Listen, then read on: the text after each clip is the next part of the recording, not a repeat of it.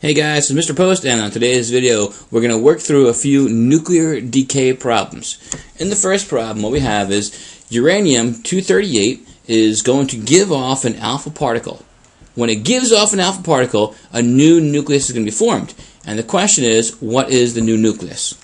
Alright, so we're looking at something that has a mass number of 238 particles in the nucleus. 92 of those 238 are going to be protons.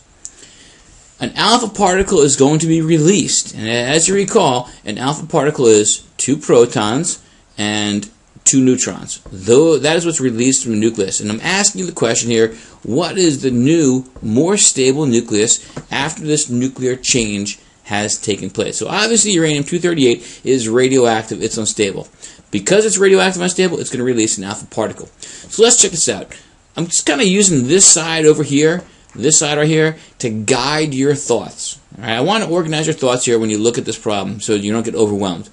What I began with here was 92 protons. All right, that's my atomic number, so it's 92 protons. The mass number was 238. That's simply the number of protons and neutrons in the nucleus. And the original element is uranium.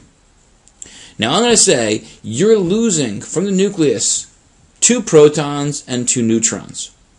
So 2 protons, if you have lost them, the nucleus now has 2 less protons. The nucleus has 90 protons. The mass number is the number of protons and the neutrons. And originally, let's go over here guys, you had 238. But you lost 2 protons and 2 neutrons, so your new nucleus is going to be 4 particles smaller, or 234 is your new mass number. And which element is this? Well, look up element number 90 on the periodic table, and element 90 is thorium. And so the new element is this. It's 234 over 90 thorium. I just want to show you a different way to express this as well. Often scientists will use equations to express what's happening in science. And in this case, like the chemist, the nuclear physicist will use what's known as a nuclear equation. Now what they do, they start off writing with a given. The given that was given for you today was 238 over 92 uranium. And that's going to undergo a change. And we show change here in chemistry as an arrow. It kind of means it yields, it produces, it makes, it changes to. Well, in this case, it's going to change to a new element. And in the process of doing so, it will fire off a 4 over 2 He. That's my alpha particle. We call 4 as my mass number, 2 protons, 2 neutrons, and that's 2 protons. So that's my alpha particle. And the question, I guess, is how do I determine what the new nucleus is, the new atom that's going to be made? And I just kind of say this, guys. This is a math problem. 238 equals 4 plus, you got it, 234. Well, my 90 on this side equals 2. I'm sorry, guys, my 92 on this side equals 2 plus 90. And 90 on the periodic table, that's the only bit of work you have to do is look it up. It's the element thorium. So in this case, we're looking at a radioactive decay of uranium-238, and it's going to decay and change into a more stable form, an element 234 over 90 thorium. In this example, we're looking at is 14 over 6 carbon, and it's going to give off a beta particle. Now I'm going to ask, what is the new nucleus? So because it's giving off a beta particle, we're making an assumption that the atom is radioactive and it's unstable. And it's going to become more unstable by releasing a beta particle. Now beta radiation, in case you forgot, let's go back to it. It's when a neutron changes into a proton. So we're looking at a nuclear change where a neutron changes into a proton, and in this case fires off a high-speed electron. So in this example here, what is the original element? Well, the original element is carbon. Okay, which element? It's carbon. The mass number is the top number, 14, and the number of protons it has is 6. Now, as you just saw, a beta particle is nothing more than a neutron changing into a proton, but it's also going to include an electron. So what you're looking at here is that you're increasing the number of protons. You've changed a neutron to a proton, so by changing a neutron to a proton, I go from 6 protons to 7. The mass number does not change, it stays at 14. All you've done is changed one of the neutrons to a proton.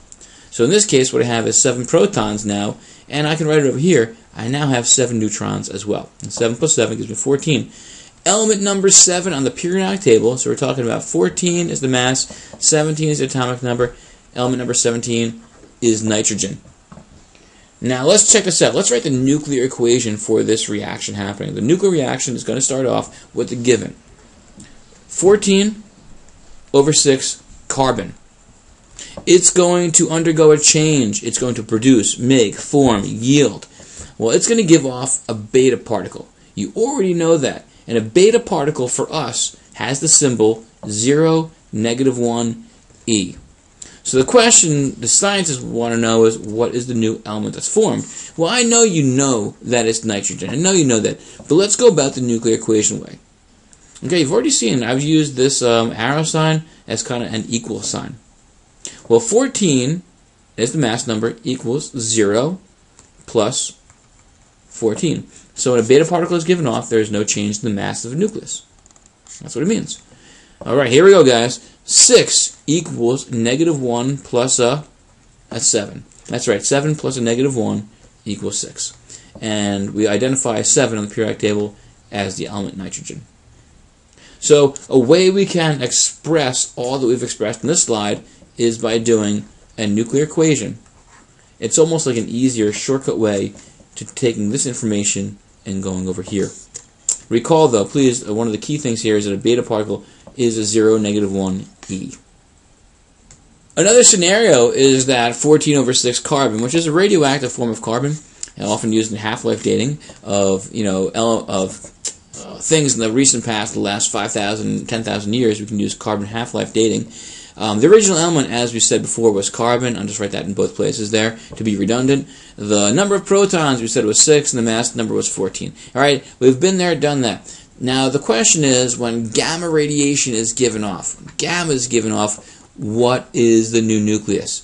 Now, in beta, we saw that we had a change. In alpha, we saw that we had a change. But as you recall, in gamma radiation, there is no mass and no charge on that particle given off. And so there's no mass on it. All it is extra energy that's being released. Well, let's go back here then, write that in. The new element is actually the same element. It doesn't change. It stays as carbon.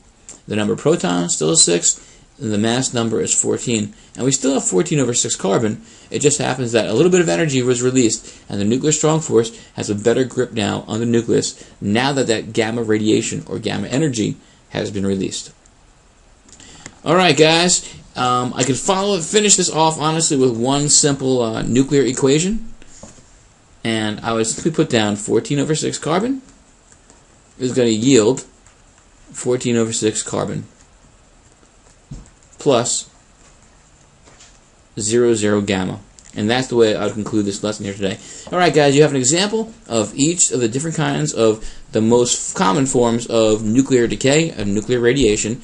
Alright, helpful dudes. Thanks for tuning in. Catch you later.